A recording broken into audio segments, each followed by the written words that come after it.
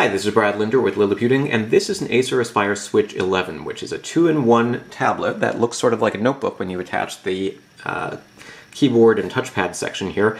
It normally ships with Windows, but you might notice that it's actually running Ubuntu Linux, which is an open source operating system. This is a pre-release version of Ubuntu 15.04 that I'm actually running from this USB flash drive.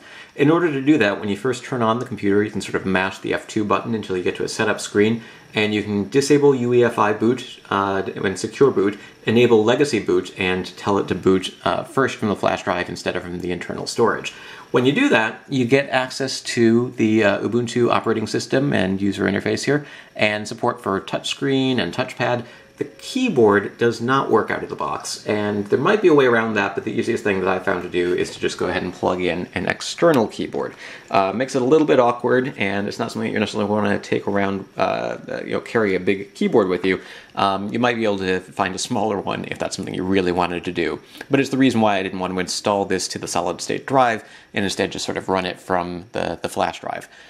In terms of overall performance, it seems to work pretty well with Ubuntu. So you can see we've got the web browser open here. We can use the touchpad. It supports multi-touch gestures like scrolling, loads web pages pretty quickly. It's connected to my 802.11 BGN network here, 5 gigahertz or 2.4 gigahertz.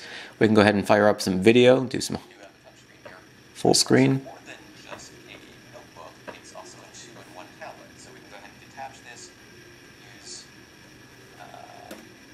I keep wanting to hit the keyboard, but I need to hit that one instead. So let's go ahead and pause it. You can see that there's support for third-party applications. We've got the Ubuntu Software Center here. I can also open up a terminal window, although sometimes it takes a moment to remember that it's got a terminal application. Let's try...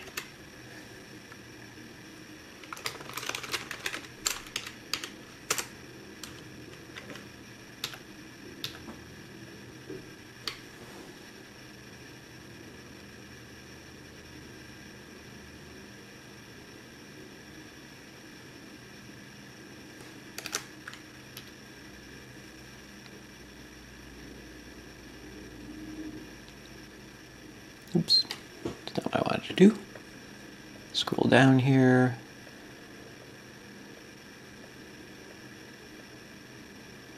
There we go, terminal.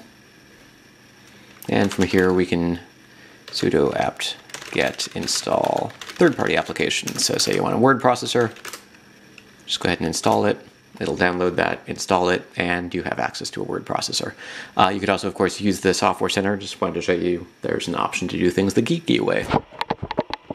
So everything works except the keyboard. It's kind of an important feature, but it is nice to know that if it's not the most important feature for you, you can get that to work on the system, get everything else to work on the system.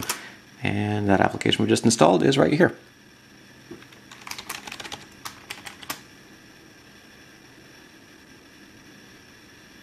So this machine has an Intel Core i3 Haswell processor, 4 gigabytes of RAM, 128 gigabytes of storage, and it ships with Windows 8.1 software, but it will run Ubuntu Linux as long as you don't need this particular keyboard to work. This is Brad Linder with Liliputing, and a quick look at Ubuntu running on the Acer Aspire Switch 11.